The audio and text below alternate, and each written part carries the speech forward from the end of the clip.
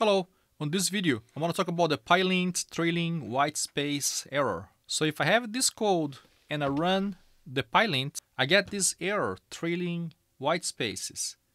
And if you notice right here, it tells you the line number, in my case is line number 5, and also the column number. So the column is 21. So line 5, and if I count 21 spaces from the beginning, I'm going to end up right here.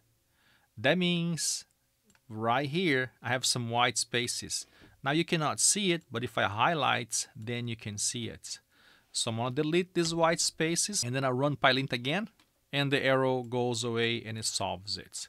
Now it is important for you to look at the line number, because there might be the case where you have multiple lines with white trailing spaces, and if I run the Pylint, it will tell you which lines you have the problem with.